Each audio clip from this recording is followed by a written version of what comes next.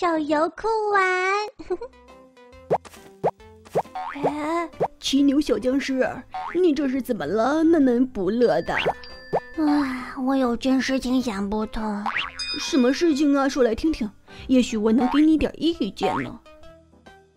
前天我坐公交回来，看见有个人给一个大肚子的孕妇让座。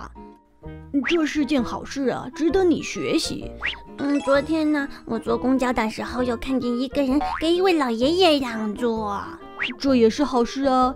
看来我们僵尸的素质啊也是越来越好了。我受到了一些启发。今天我特意装扮了一番，但是一路上也没有人给我让座呢。装扮？你是不是又干了什么坏事啊？这是智慧。等一下，我重新去装扮一下，让你看看。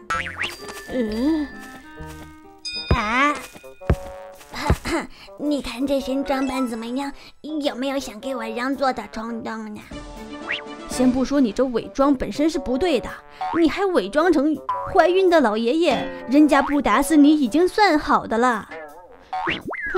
什么？怀孕的老爷爷？喜欢记得点击订阅哦。